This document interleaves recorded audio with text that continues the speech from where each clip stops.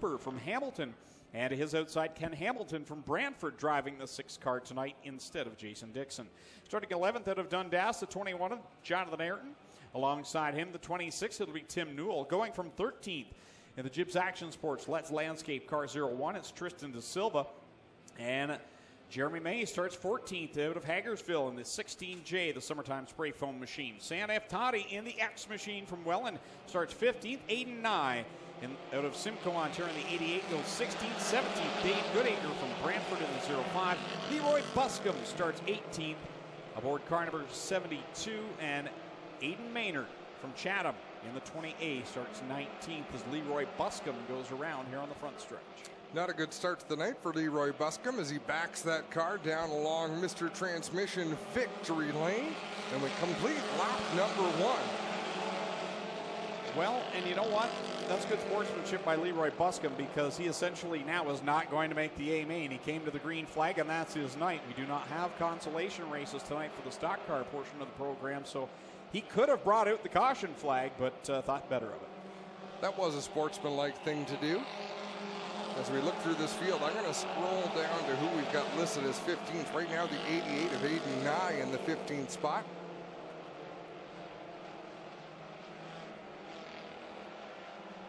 He's got David Goodacre behind him, trying to work his way in. Now, Jeremy May, who's had to repanel that number 16J, he is going to the pit area. So another bad week for Jeremy May.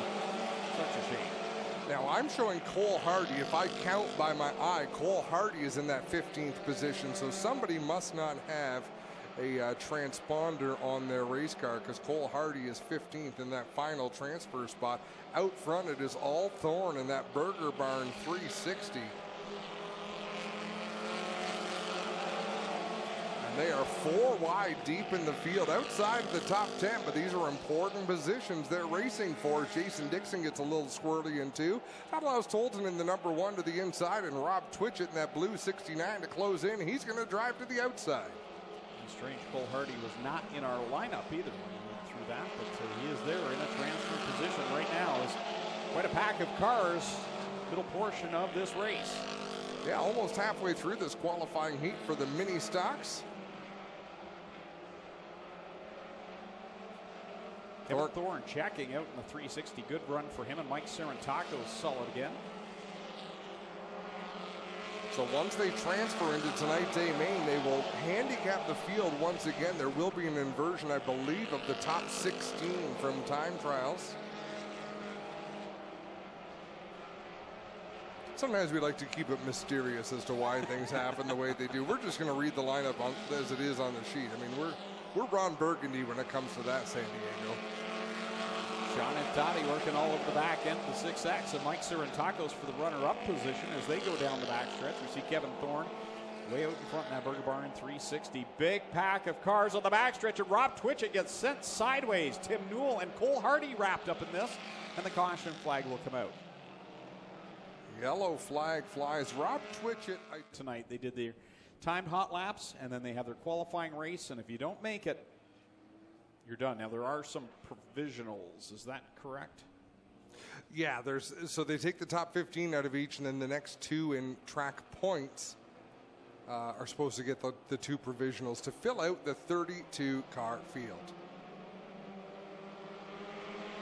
Rob Twitchett was really hanging back there. He's got a long way to go here to close in on the field in that Cal Tire number 69 all the way at the back.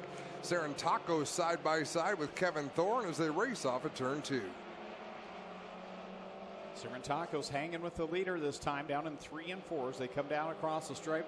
It'll be 9 complete and 3 laps left to go as the train forms in the front 4, but then it's side by side with Sam Toddy and Tristan De Silva, and there's contact a couple of times down there in corner 1. Repeated contact. Jason Dixon Ken Hamilton driving the 6 machine. He's having some handling issues in turn 2. That's been a trouble spot for him, so he could fall back into the clutches of that battle for 15th, and 1 car smoking, likely a tire rub. It is all sorts of interesting back there for the final transfer spot. As this time by, we'll see the white flag for leader Kevin Thorne, but there is a big gaggle of cars all fighting to get in at the back. One more time around, Kevin Thorne has opened up an advantage once again. Sarantakos in second over Schroeder and Iftadi.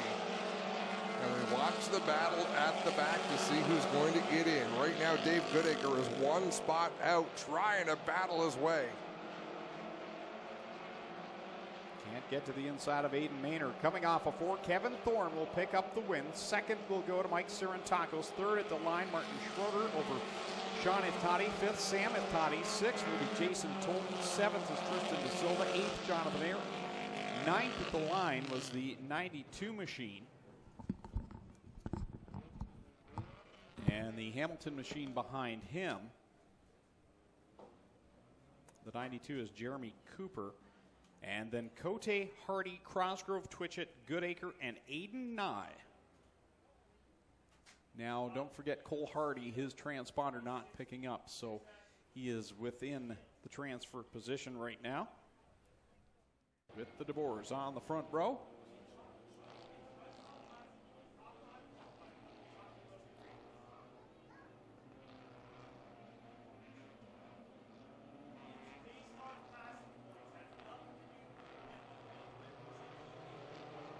Off a corner 4 they come. The DeBoers will bring us to the green flag, and we are on it. The second qualifier of the night for the HRW Automotive Ministocks. 3 wide, Mike Evers works the bottom. The wily veteran pulling out in front of the DeBoers down the backstretch. Big pack of cars are going to be 4 wide. Well, they thought about it. 3 wide off of corner number 4. Chris Reichman tucks in behind. Mike Evers now looks to the outside of him in corner 1. Reichman, gets woed up behind Evers, who slows in corner number 2. Reichman will take the lead. Evers still under power, but not as quick as he was. And he's had a stream of cars sail by him. Now in corner 3, they all stack up. Kyle Wirt got sideways, and now we've got the nose cone bent up on the 21H of Ryan Hiller, and part of it laying down the inside of corner number 4. Dusty DeBoer and Chris Reichman side by side for the top spot. And you've got Wade Thorne, Tim DeBoer back there in positions 3 and 4.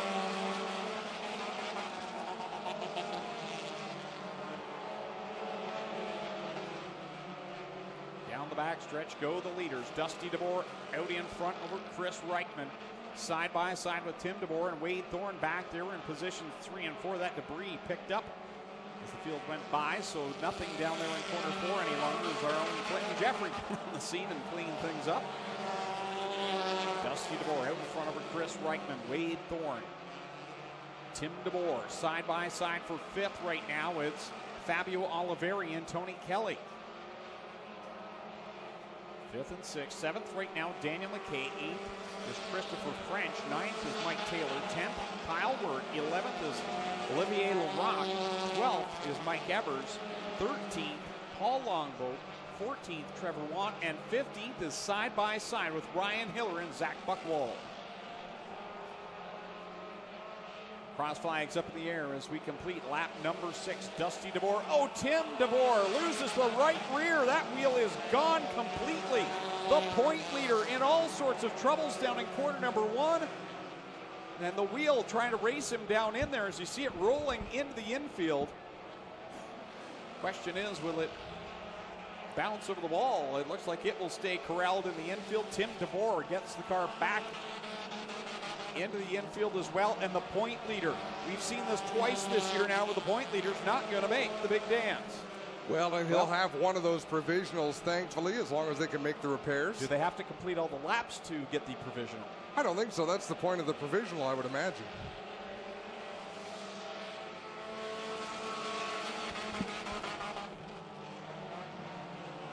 Dusty DeBoer out in front. Chris Reichman 2nd. Wade Thorne 3rd. Tony Kelly right there in 4th. And Fabio Oliveri 5th. The man that's had the most work to do has been Kyle Wirt, who went to Mr. Transmission Victory Lane 1 week ago. He's found his way from the back up to the 6th spot now.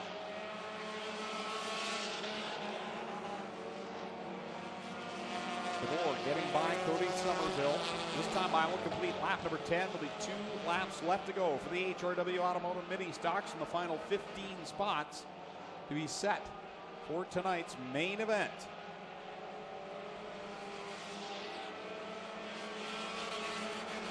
Chris Reichman right now doing the old Elvis lip curl on the right front hood. Is that right front part of the hood flapping up in the breeze, but looks to be securely fastened down on the left side, so he should be able to finish it out. White flag goes out on the field for Dusty DeBoer. So DeBoer having a real successful qualifier here as he works through 1 and 2 for the final time with a big advantage over Reichman and Wade Thorne. So if things hold true, then Tim DeBoer would most likely get that first provisional. And I think Jeremy May might be the next one that would get a provisional, as he is the next highest in points that hasn't transferred. Dusty DeBoer gets the win. Chris Reichman second, Wade Thorne third, fourth Fabio Oliveri, fifth at the line is Tony Kelly, sixth was Kyle Wirt, seventh Olivier Larocque, eighth was Mike Evers, ninth Mike Taylor, 10th at the line was the 21H of Ryan Hiller. Then it was Paul Longboat back there with Trevor Watt, Zach Buchwald, and Daniel McKay.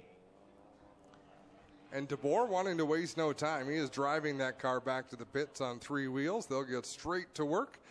Here's how they'll line up for Thunderstock qualifying. Will make up the HRW Automotive Ministock feature event.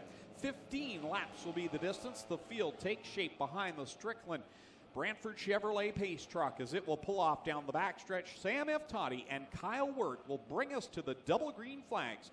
Kyle McKenzie ready to turn this field loose for the first feature of the night here on Old North Racing, powered by Pinty's. Green flags up in the air. Sam F. Toddy will drag race with Kyle Wirt down to the corner number 1. And Kyle Wirt looking to get back to Mr. Transmission victory lane. Big trouble on the front straightaway. Ryan Hiller in the 21 gets turned around the wrong way. Unbelievable. Nobody collects him. We stay under green. Out in front, Kyle Wirt will lead the pack. Sam F. Toddy back there in position number 2. Tristan DeSilva landing in the 3rd spot. We've got some visitors here tonight that don't race weekly. That X machine of Sam F. Toddy and Olivier Larocque in the 91. Regulars down the Merrittville area. Larocque with a lot of steam under that hood in the 91, and I'm not talking about any mechanical trouble. I mean, he's got some horsepower in that little 4-cylinder 91 machine as he takes over the 3rd spot from Tristan DeSilva, and he'll look to make a move to the inside of Sam F. Toddy. As we mentioned at the top of the show, only 2 drivers so far this year have multiple wins in feature competition, one being Dylan Westbrook in the sprints.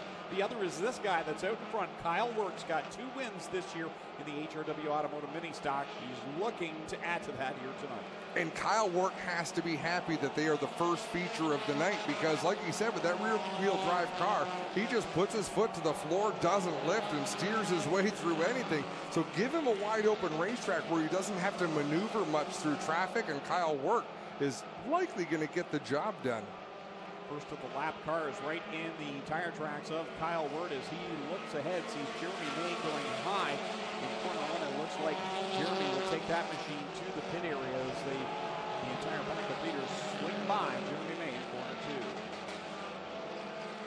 2. Down the back straightaway, 3 wide, they fan out. Mike Evers on the inside in the 265. In fact, 4 wide, he had Kevin Thorne, Sean F. Toddy in the middle, and Tom Cote on the outside. Sorry, Martin Schroeder in the 60.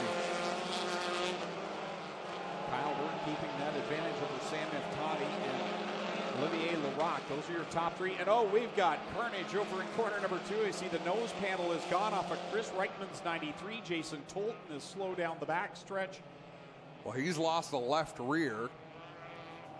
Tolton has. I'm not sure if the wheel came right off, but he's definitely got a flat. Nope, the rubber's still there. Just barely. That'll buff out. There's the nose piece to Chris Reichman's number 93. That team's had a rough go here in recent weeks. They've had to repair that car multiple times to start this season. See the rescue team there on scene quickly to get things picked up, and quite a bit of contact took place coming off of corner 2, and we're going to get a look at it. A little risky, but with risk comes great reward. And so far, we've seen some great racing action come out of it. Kyle McKenzie now has the green flag in hand, and he is ready to set this field back to full song as they work off of corner number 4. Kyle Wirt will get back on the gas pedal and lead the pack down the Sam Iftati and that X machine just didn't get a great launch on that restart, but Wade Thorne sure did. He's going to look to the inside of Kyle Work coming off of turn number 2, and here comes DeBoer in the 23. And DeBoer is tucked in behind Wade Thorne as they work through corners 3 and 4. Wart, your leader. Wade Thorne looks down low. Dusty DeBoer committed to the outside in that 3rd spot. Now Martin Schroeder has cracked the top 4 as he works around Sam Iftati. As will Tristan De Silva. They're going 4 wide through corner 2. Nice job by Tristan De Silva. He works his way into the top 5. That Let's Landscape Together, number 01, a young man out of Waterdown. Kyle Work will lead lap number 7 in this one. 8 laps left to go with Wade Thorne sideways in corner 1, trying to hold Dusty DeBoer at bay. I should correct myself. Let's Landscape Together is out of Waterdown. I believe Tristan De Silva is out of Burlington. Jason Tolton will rejoin the field. He's got the left rear replaced on Vacu Trucks number 1 as they come off of corner 4. That's going to stack things up behind him. Oh, Shawnee Iftati gets now into Tony Kelly, who spins down into the infield. Point leader Tim DeBoer collected down to the entry of corner 1. They're trying to get themselves sorted out, and now we are under yellow. Here was a case of guys not wanting to lift. The slower car of Jason Tolton came out of the pits after changing the left rear tire, and we just talked about you don't want to lift and lose your momentum. And all the guys coming off of corner 4 said, you know what, we are not going to lift. Schroeder back there in row 2. Then it's Tristan De Silva and Sam Iftati back in row number 3. Olivier Larocque and Sean Iftati was involved in that melee back there in the 8th spot. And Mike Serentakos, wow, he dove down to the inside on that restart and passed 3 rows in the process. How about Cheeseburger to the outside, squeezing his way between Tristan De Silva and the outside wall as they race down the back straightaway. Some bold moves on that restart. Everybody wanting to find Mr. Transmission victory lane. Off of corner number 4, Kyle Work will lead the pack with Dustin DeBoer back there in second. Wade Thorne running 3rd. Tristan De Silva with a nice run up in the 4th spot. Mike Serentakos settling into 5th. And it's side by side with Cheeseburger and Olivier Larocque for 6th and 7th. So the top 6 or so have strung themselves out single file. Olivier Larocque working the inside in that 91 machine, but it seems that outside line right now, of course, as I say that, Wade Thorne drives to the inside to make a move, but that outside line is where the momentum is. That's where the speed is. On the ticker right now, you're seeing Sean Iftati scored in 4th, but it is actually 0-1 of Tristan De Silva hanging up there inside the top 5 as we complete lap number 11, and the battle for the lead heating up. DeBoer to the inside, just showing that nose down low. Kyle Work keeping his foot to the floor, gets a nice run off the corner, but this is where DeBoer will try to wear him down lap after lap after lap. And if I'm not mistaken, I just saw a little fireball come out the 23 of DeBoer when he lifted into turn 3. Keep an eye on that. 3 circuits left with Kyle Work looking for win number 3. Dusty DeBoer right in his tire tracks, as is Wade Thorne. Top 3 breaking away just a little bit. Tristan De Silva kind of on his own right now in 4th, and it's side by side for 5th. Sean Iftati, Mike Serentakos duking it out. Iftati looking for that, looking for that racing room, but every time you drop to the inside, you just can't keep the momentum up. And with these 4-cylinder race cars, Greg, we're going to see monster horsepower out of the 360 Sprints tonight. These cars don't have the monster horsepower, so you've got to do it with momentum. White flag is displayed for Kyle Work.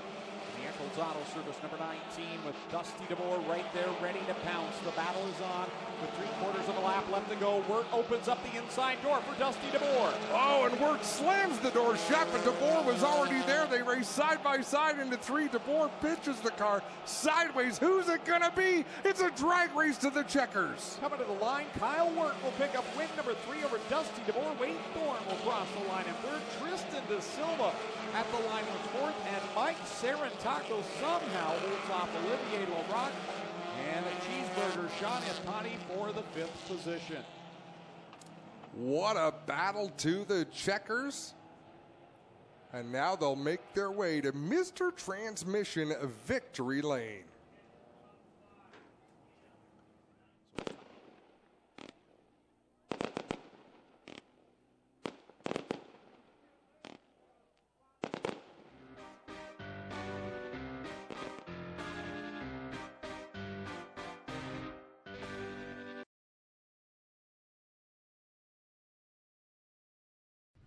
Second time back on live TV, and I think I'm kind of liking it right now. Who helped you get here tonight, Kyle? I got to thank my sponsors, Eccles Auto Service, Gales Auto Aftermarket, Junkyard Jord, and I just picked up a new one. So we're going good. Yeah, it was pretty good. I started kind of middle of the pack, and once I got to Kyle, I was sticking with him better than last week. And I was hoping he would slip a little bit. He was bouncing a little over the turn 2. And the last lap, he kind of got a little wide. I thought I could get underneath him, and then we both hit the bump in turn 3, bounced off each other, and it just scrubbed off a little too much speed. But yeah, second, I mean, I can't complain about that. Being in Mr. Transmission victory lane, that close to victory. 100%. I think last time I was up here, I was following these two guys again, and I saw them bounce around through the bumps pretty good, but I couldn't hold it through them either. And I was trying to get there, but I knew our brand tractor, Buckle Landscaping Cavalier, didn't have enough power through 1 and 2 to keep up with them. We were really fast with 3 and 4, but you know, I got to thank everyone for wrenching on this thing all week. My girlfriend especially for putting up with me in the shop, and my dad who really helped me put this new nose on the car and help it look good for Oshwegan this week. There you have it. How about him for your top 3? Kyle Wirt, Dusty DeBoer, and Wade Thorne. Get it done here in Mr. Transmission Victory Lane. There that's got the latest issue of Inside Track Motorsport News. You can get your subscription at InsideTrackNews.com.